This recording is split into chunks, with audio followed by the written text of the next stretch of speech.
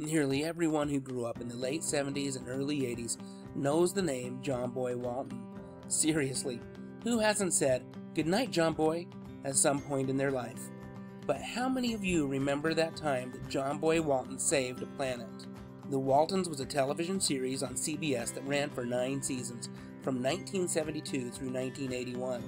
Richard Thomas starred as John Boy Walton, the oldest of 7 children in the Walton family. The show was about a family from rural Virginia during the Great Depression. The Waltons was a show that we watched at our house on a regular basis. And then in 1977, one of the greatest films to ever grace the silver screen was released, Star Wars. It was the biggest movie of all time. Well, at least it was in the opinion of a 6-year-old kid who went to see it with his older brother and dad.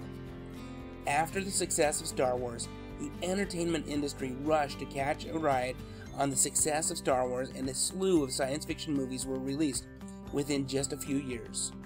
Battlestar Galactica was released the following year in 1978, Buck Rogers in the 25th Century a year later in 1979, and Flash Gordon in 1980. I absolutely loved these movies.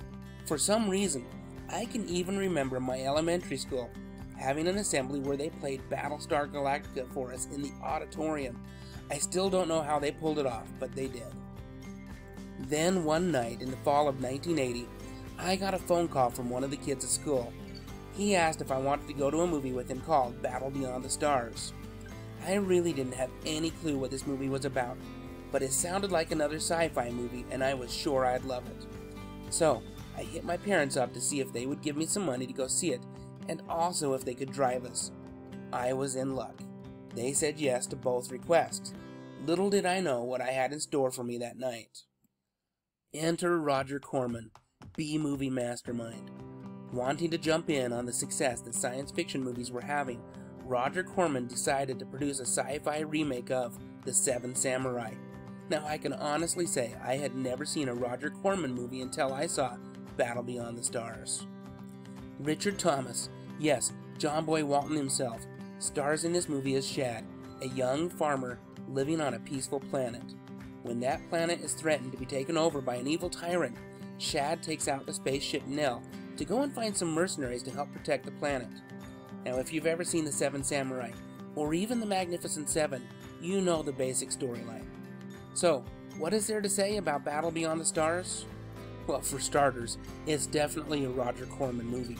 For example, look at the spaceship Nell. This is one curvaceous ship.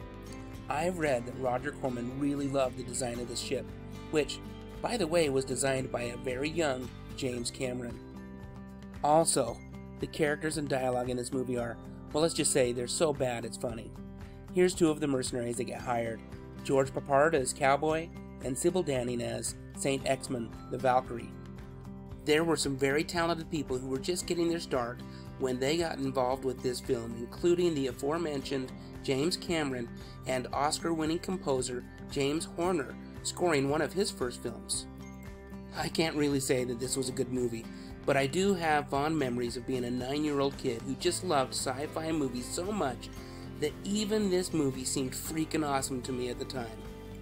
I'm gonna end this video here with a picture from a simpler time, and to Richard Thomas I'll say, good night, John Boy. Now, how many of you saw Battle Beyond the Stars?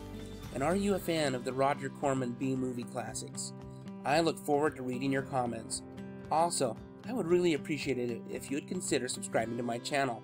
I mostly make videos where I talk about movies, music, and TV from the 70s and 80s, and when I'm feeling a bit crazy, even the 90s.